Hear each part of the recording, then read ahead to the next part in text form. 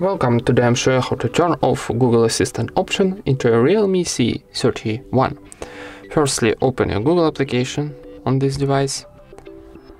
Then in the top right corner we got our Google account icon. Tap it.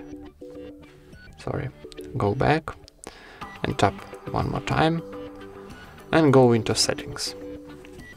Now choose Google Assistant. And in this menu scroll down and go into general option. And now tap here on the switcher to turn off your Google Assistant. Confirm operation tapping turn off one more time, and that's it. Thank you for watching, leave thumbs ups and subscribe to our channel.